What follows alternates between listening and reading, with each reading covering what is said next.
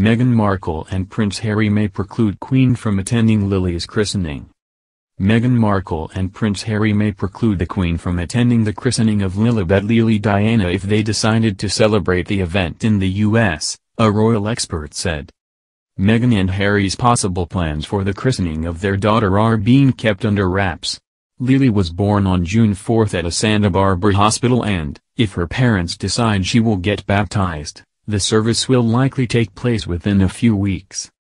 But Meghan and Harry's relocation abroad and their strained relationship with some members of the firm have left royal commentators speculating whether the baptism would take place in the UK or the US. If the Duke and Duchess of Sussex decided to go ahead with the christening in California, they could unwillingly prevent the Queen from attending it, one royal expert has noted. Royal commentator Daniela Elsa wrote on news.com.au, if the Sussexes were to decide they wanted the christening to happen back in the UK, perhaps even in September when it has been rumored that both Harry and Meghan will return to London, then it would be construed as an olive branch after years of intra-family squabbling and rancor. She continued, however, if the Sussexes decided to hold the ceremony in California, thus precluding the Queen who no longer travels internationally from attending, it would be seen as nothing less than a clear rejection of the royal family. Ms. Elser added there is another option available for the Sussexes when it comes to Lily's christening. She said, there is also a third option here, they decide to skip a baptism entirely. But again, this too would be read as deeply disrespectful to Her Majesty given she is, after all, the head of the Church of England. After stepping down as senior royals, Harry and Meghan openly spoke about their relationship with some members of the firm.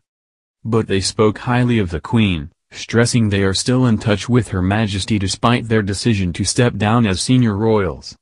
Speaking to Oprah Winfrey earlier this year, Meghan said the Queen has always been wonderful to her and revealed she called her in February when it emerged the Duke of Edinburgh was taken to hospital.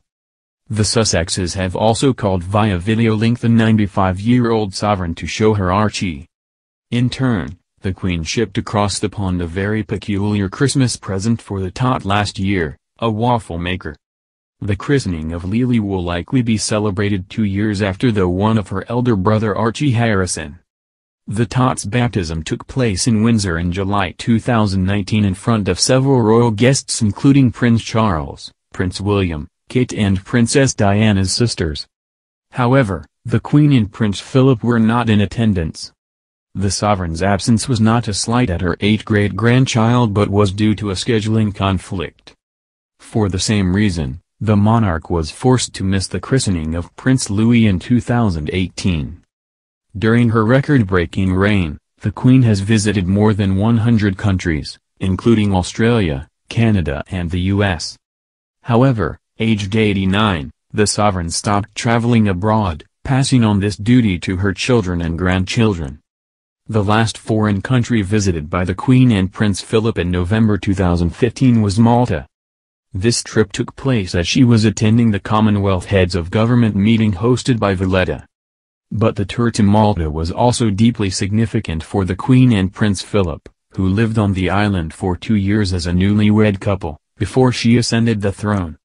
After the death of King George VI and her coronation, Queen Elizabeth II visited the country in 1954 and once again in 1967. She also visited in 1992 after it became a republic, in 2005 and in 2007 to mark her 60th wedding anniversary with Prince Philip.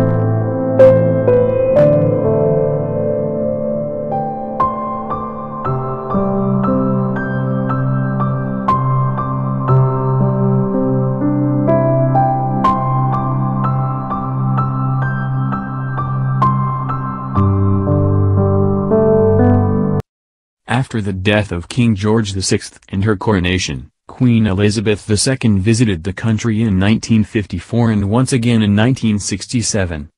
She also visited in 1992 after it became a republic, in 2005 and in 2007 to mark her 60th wedding anniversary with Prince Philip.